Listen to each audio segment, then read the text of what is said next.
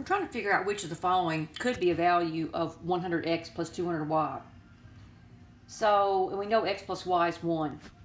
So let's simplify this 100x plus 200y. We know that y equals 1 minus x. So let's plug this 1 minus x in for y.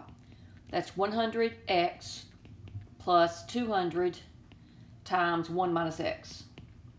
So that's 100x plus 200 minus 200x. So that is 200 minus 100x. It's going to be easier to plug into here than to plug into here, not to mention I only have one variable now.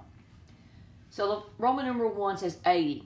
So could 200 minus 100x equal 80? And the answer is no.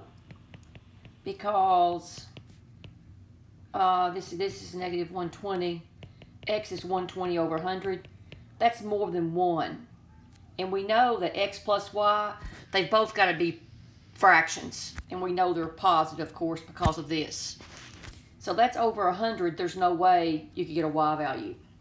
All right, so that's disqualified, you could say. So now let's try the next one, 140. So I need to take my, let me color that in. So if I take,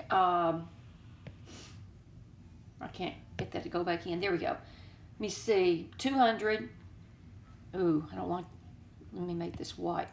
200 minus 100x. And this time we're going to set equal to what? 140. And this is going to work. Because look, I'm going to work it all the way out. But you could actually stop right now. Because I know this is negative 60. And it's going to end up being 60 over.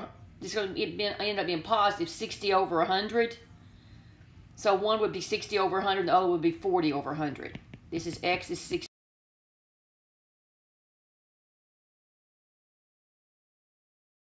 Hello?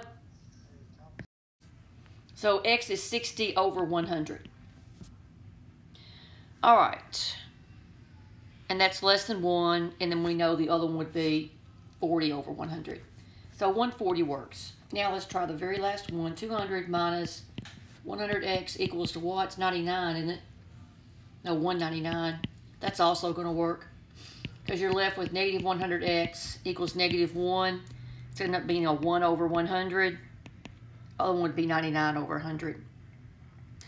So the answer is E.